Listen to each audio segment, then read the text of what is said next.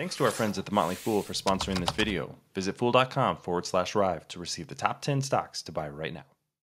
If you're interested in the renewable energy industry and solar energy in particular, there are some great investment opportunities today. This is a much more mature industry than it was a decade ago when some of these stocks didn't perform very well. But I think there is a lot of prospect for growth, both in the top line and the bottom line in the future. There are 3 stocks that are leading the way.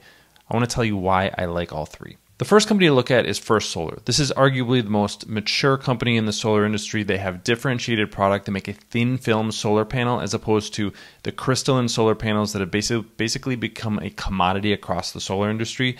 Most of those panels are made in China or in Asia, where they can get around some of the import tariffs that were put in place under the Trump administration. But First Solar has really focused most of its attention on the U.S. market. They've always had about half of their manufacturing capacity here in the U.S. and have been a big player here because they don't have to deal with some of those import restrictions. They've also typically had lower costs than a lot of their competitors, although they haven't been quite as efficient from a solar panel perspective, although that is getting better as well. But what I really like about this company is that they're well positioned both with their technology and where they're building manufacturing in the U.S. They're going to benefit from some of the subsidies that are coming down the line. They just announced a new plant in Alabama, and you can see here that we're starting to see the impact on their financial statements. Right here is a projection of their growth. This is the year-end nameplate manufacturing capacity, 2022 at 9.7 gigawatts.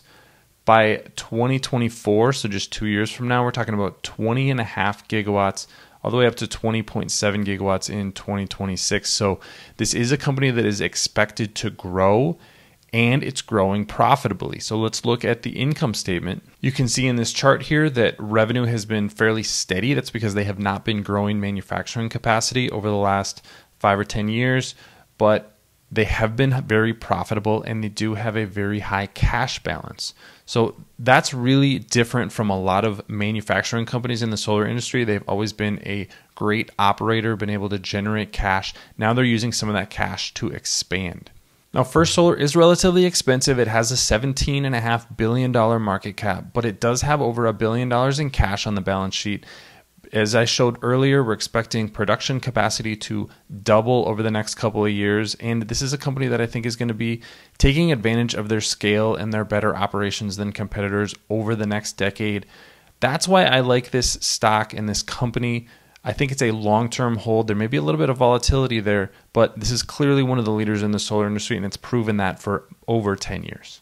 The second company to talk about is SunPower. This is a company that's gone through a lot of transitions over the last decade. It was really built on having high efficiency solar panel manufacturing, but that was a really tough business to be in when you're competing with companies like First Solar that just fundamentally have lower costs. They also had a lot of residential operations, and that's what they've focused on over the last couple of years. They spun off their manufacturing business to Maxeon.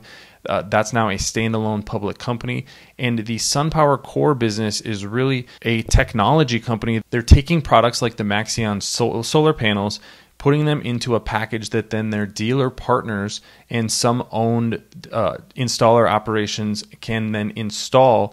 And then they have digital quoting systems as well. So you can go on their website and get a quote and actually a mock-up of what a solar system would look like on your roof in about a minute. It's pretty simple, and that's the kind of technology that enables more people to go solar.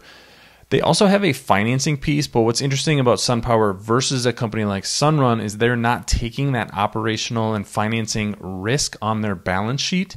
What they're doing is that they're selling most of their systems with either cash or loan sales, and then the ones that they are financing with leases, they're selling to financing companies like Hannon Armstrong. So they have partners that are taking that financial risk so that they can focus on the operations.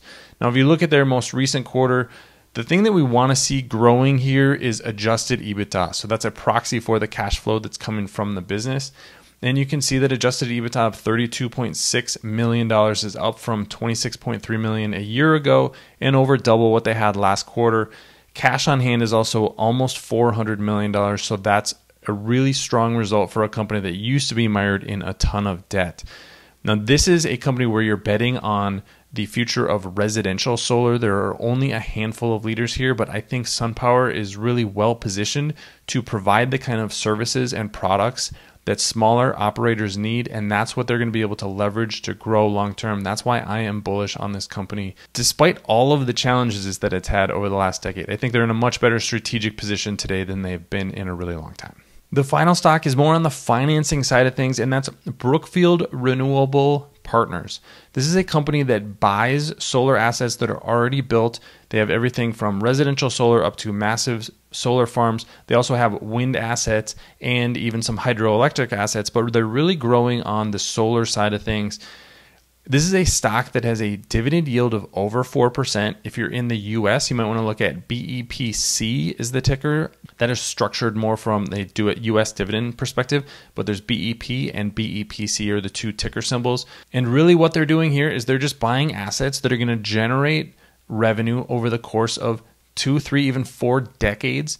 And they're just generating that revenue over time, paying some of that back to investors in the form of their dividend.